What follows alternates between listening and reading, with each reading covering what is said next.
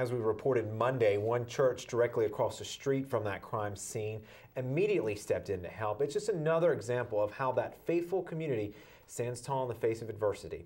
Ironically, before this shooting, we'd already been working on a story to recognize all the church's good work.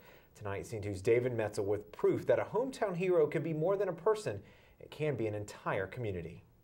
Billy and Marty DuBose have been coming to Rock Hill's Emmanuel Church of the Nazarene since the 60s. When you walk through this door, you can feel the love. You feel God's love. Its congregation has walked with them through many a valley. We lost a daughter 4.5 years ago, and this church was right there. Pastors praying with Marty as she now faces breast cancer surgery on her 69th birthday. To lose a child is a lot worse than cancer. The church also facing a battle of its own. A former pastor and half the congregation left about a year ago, but one young man felt a strong calling to step up. Our main mindset is to let people know about Jesus Christ and to be able to serve the community in a different way. He come in, he hit the floor running. Jonathan Pannell and his wife Ashley were both youth ministers, starting a family of their own at the time. We have the same vision as he does, the entire church, and all of us is right behind him. Our mission field starts right outside that door. Jonathan and his church reached out to Dr. Ronald King to help with his Christians Feed the Hungry program. So glad to see Jonathan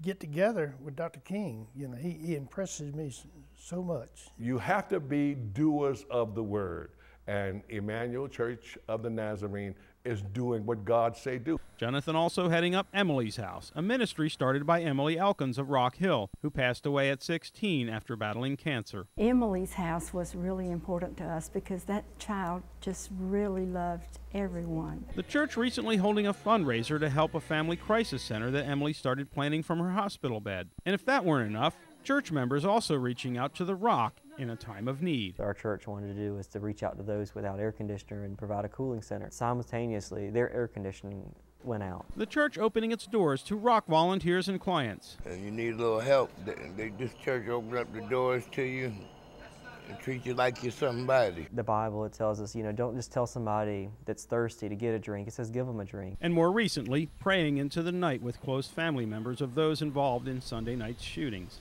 making the Emmanuel Church of the Nazarene the next CN2 hometown hero. Amen. Amen. Amen. Thank you very much.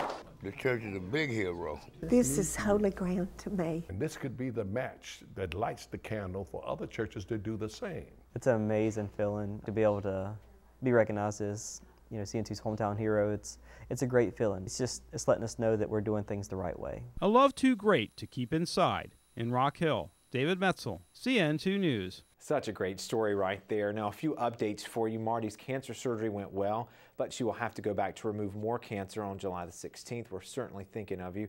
Also, the air conditioning at the Rock is now working again, but we're sure if it has another problem, Rock Hill's Emmanuel Church of the Nazarene certainly will be there.